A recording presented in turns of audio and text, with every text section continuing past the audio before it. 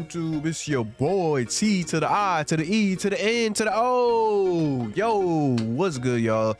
I'm gonna show you how to unlock your FPS. So you clicked on this video and you're tired of playing in 30 FPS, 60 FPS.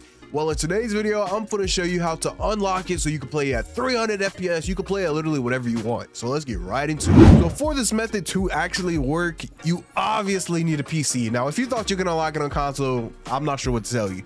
But let's get started right now. First thing that you got to do is you got to type RUN on your PC. You want to type run. Then once you are in this menu, you want to type %appdata%. So basically this is just where all your app data is saved, basically. So let's press OK. Once you are on this menu, all you want to do is this top bar right here. All you want to do is click app data. So once you are in app data, you just want to go to local.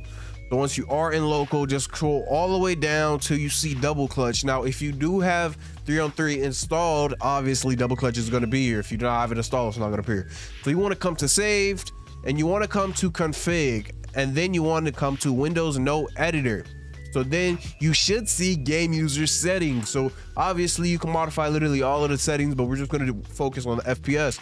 So you want to click this, double tap it, and then you're going to see all the settings right here. You can make it like have the lowest graphics, highest, like you can do it all in here.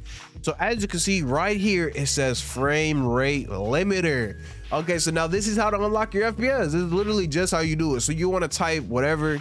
My FPS is capped at 300 and I have no issues with the game. So you can cap it to 144 if you have like a 75 hertz monitor, because you want to go 60 above whatever your monitor is. So it's really up to you.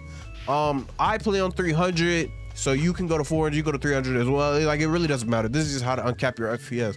So once you do that, all you want to do is come here and click save, and then close this, and then open the game, and I'll see you once we are actually in the game. So once we are loaded in, as you guys can see, my game is extremely smooth. Now, I'm not sure if you guys can tell because YouTube only allows 60 hertz videos, but I'm playing at 300 hertz, and this is extremely smooth. So yeah, basically that's the method to unlock your FPS. Like everyone else on YouTube, all of the methods, they don't work.